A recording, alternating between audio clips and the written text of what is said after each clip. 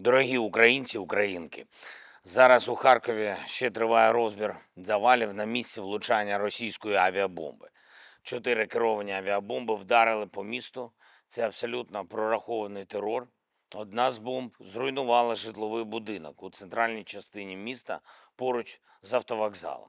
Станом на зараз відомо про більш ніж 40 поранених і травмованих у місті. Усім надається необхідна допомога. 3 людини у Харкові загинули від сьогоднішніх ударів. Мої співчуття рідним та близьким. Рятувальна операція складна, був обвал конструкції будинку. Але рятувальники ДСНС України, місцеві служби, всі, хто залучений, роблять все, щоб допомогти людям максимально. І так само максимально ми працюємо, щоб здобути Україні можливість повноцінно відповідати на такий російський терор.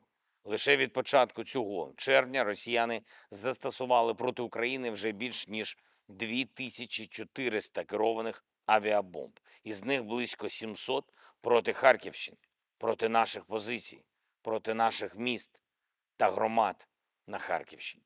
Завдаються такі російські удари і по Донеччині, і по іншим нашим прифронтовим та прикордонним регіонам. Просто щоденно. Україна потребує необхідних сил і засобів, щоб знищувати носії цих бомб, зокрема російську бойову авіацію там, де вона є.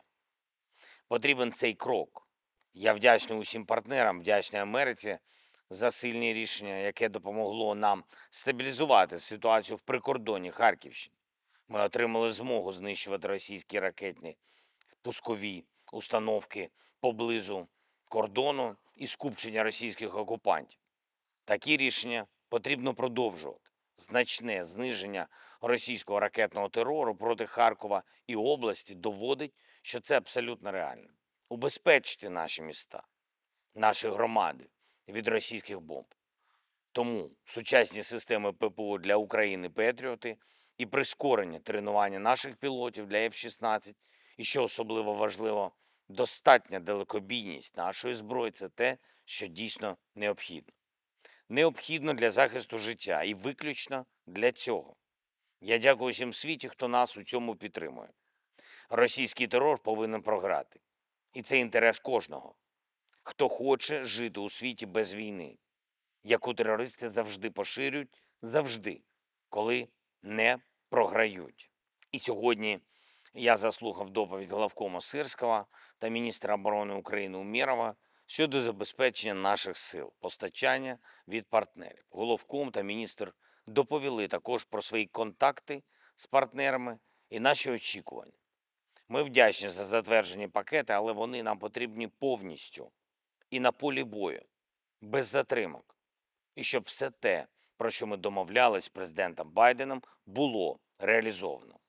Також я хочу відзначити рятувальників ДСНС України, весь колектив служби, кожного і кожну, хто працює, щоб зберегти якнайбільше життів наших людей. В усіх регіонах, в кожному місті. Дякую вам, Харківщина. Особливо проявили себе цими тижнями Михайло Тебенев, Іван Лобанов, Олександр Омеляненко, Олександр Мазур та Юрій Мацаєнко. Дякую, хлопці.